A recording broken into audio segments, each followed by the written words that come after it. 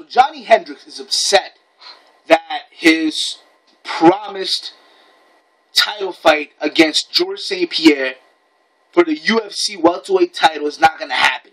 Well, it will happen, but not now. Alright? Today, Johny Hendricks was interviewed on Inside MMA by Boss Rutan and Kenny Rice. Alright?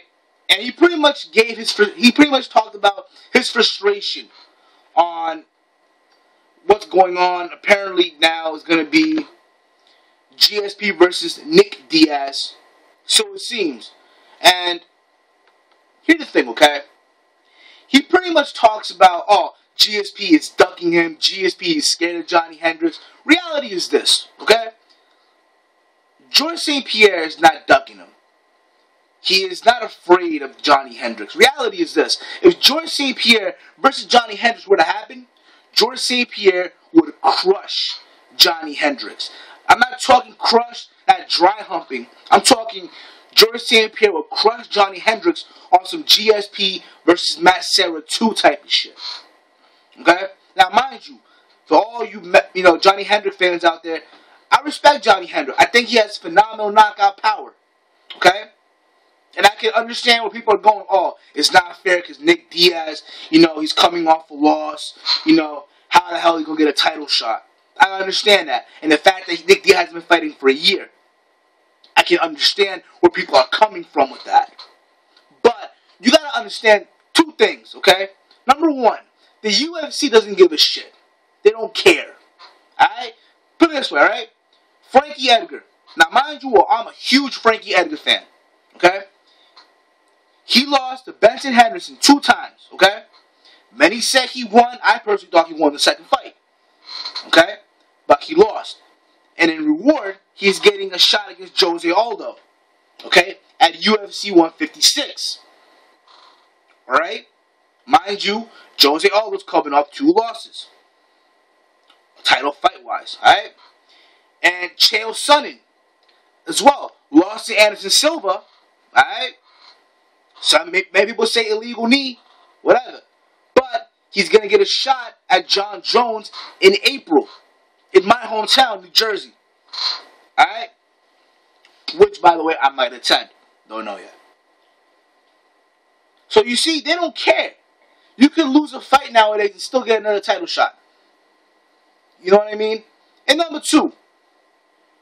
Georges St-Pierre versus Johny Hendricks. As far as revenue goes, just because it's GSP's name, it'll draw money. You know what I'm saying? Like here. Now, if you have Georges St-Pierre versus Nick Diaz, 2 top names in a division worldwide, if I might add, it'll go up to skyrocket. Alright? Skyrocket. Again, I understand where people are coming from. But you gotta understand as well, this is the fight business. In the fight business, money talks. Bullshit walks. And it would be the same thing if Anderson Silva were to fight Georges St-Pierre. Okay? Now, these are 2 people with 2 of the biggest names of the sport. You know what I'm saying? Even with a bigger revenue. Bigger money. Bigger purse-wise. And no disrespect to Johny Hendricks. Alright? He will get his title shot, just not now. If anything, if he'd have to wait a year, I wouldn't recommend it. I would have him fight somebody, maybe, have him fight Damian Maia. Or, if anything, because Strikeforce is going to come to the UFC, some of the Strikeforce fighters who are going to come to the UFC, have him fight, let's say, someone like Nate Marquardt or Tyron Woodley. One of those 2 people. I'm just giving names out there we can potentially fight.